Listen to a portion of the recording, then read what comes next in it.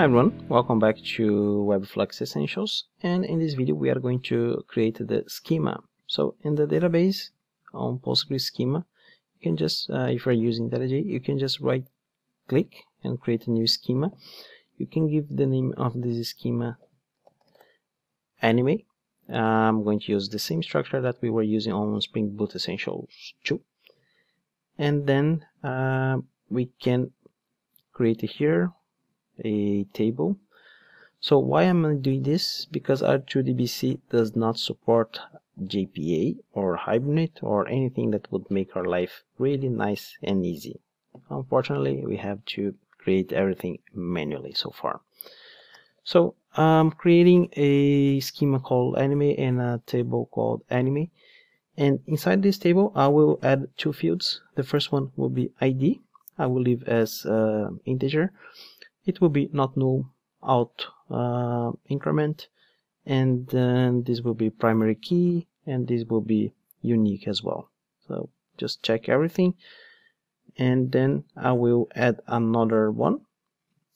This one we can call it maybe name or title. Let's go with name, and this one will be varchar. Let's put as not null, and we leave everything as it is. So we have the script here, and then we just execute. Make sure that you have the table here. So we have ID, and then we have name, and now we are going to our project resources. Just rename application.properties to application.yaml because we are in 2020, and then we are going to set up the database connection.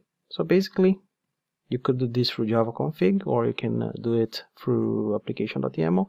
I will do the setup for application.yaml because I'm trying to keep as close as possible to what we saw in SpringDojo Essentials, because if we have someone that's not familiar with functional programming, at least some part will be familiar and easy to follow. So just copy, just type Spring, and then you can add here password. You already know the password, you already know the username, and let's put the username first. Not that that matters, it's just statics. And then URL. So the URL, it starts with R2DBC, and then Postgres SQL, and I'm sorry if I'm mispronouncing this because oh, freaking weird name to pronounce for non-native speakers. And then local host. The port is 5432, what we defined inside the Docker Compose. So we are mapping the port inside the container to this port in my computer. And then this is the database. So I'm just using this database. And the schema that I'm using is anime. Okay, pretty straightforward. This is everything that we have to do. Let's just try to start the application and make sure that everything is running.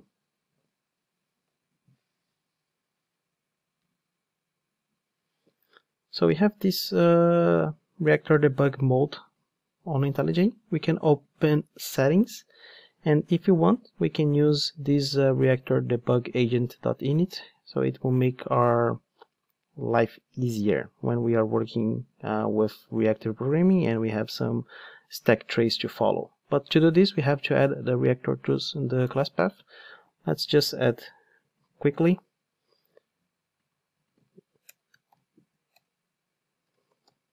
Reactor dash tools.